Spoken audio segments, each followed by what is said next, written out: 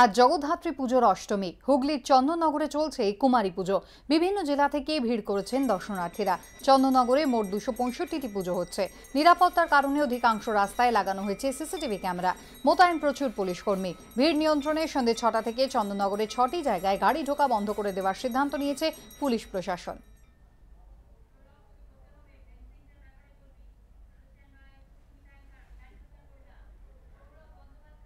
কথা বলবো আমাদের প্রতিনিধি সৌরভ বন্দ্যোপাধ্যায়ের সঙ্গে। সৌরভ, একদিকে যখন কুমারী পুজো হচ্ছে তার পাশাপাশি যে ছবি আমরা দেখতে পাচ্ছি যে রীতিমতো বেড়া দিয়ে আটকে দেওয়া হয়েছে এবং নিরাপত্তার কড়া বেষ্টনী রয়েছে, বিস্তারিত জানতে চাইবো।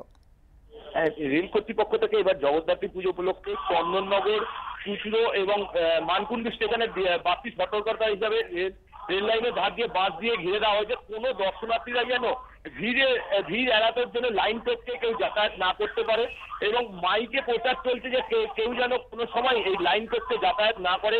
পুলিশই মোতায়েন রাখা হয়েছে, এক্সট্রা পুলিশ রাখা হয়েছে, আরপিএফ, জিআরপি। সন্ধ্যা থেকে এই পোস্টিংটা আরো বেশি হবে।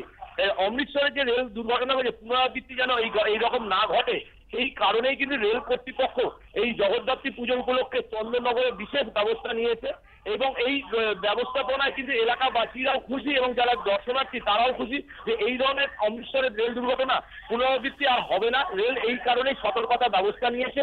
কিন্তু স্থানীয় লোকেদের কিছু প্যাসেঞ্জারদের বক্তব্য যে এই সতর্কতার বাদ দিয়েছে, কিন্তু সকালের দিকে পুলিশের মোতায়েন কিছুটা হলেও কম আছে। সকালের দিকেও যদি এই পুলিশি মোতায়েনটা পুরোপুরি থাকতো তাহলে আরো বেটার হতো।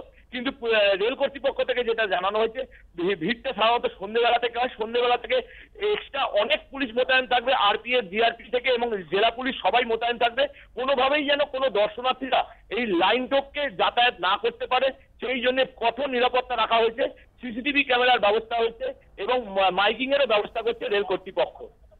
ধন্যবাদ সৌরভ। আমরা দেখে নেব পাশাপাশি দুটি ছবি আপনারা দেখতে পাচ্ছেন। একদিকে চন্দননগর, সেখানে কড়া নিরাপত্তার ব্যবস্থা করা হয়েছে রেল স্টেশন চত্বরে, এবং তার পাশাপাশি ঠাকুরনগর, যেমনটা আপনাদের জানিয়েছিলাম বিনাপানি ঠাকুরের জন্ম শতবার্ষিকী উপলক্ষে আজকে বিশেষ অনুষ্ঠানের আয়োজন করা হয়েছে। আর সেই সমাবেশে ভিড় নিয়ন্ত্রণের জন্য কিন্তু এই ধরনের ফেন্সিং করা হয়েছে সেখানে ঠাকুরনগর স্টেশনে।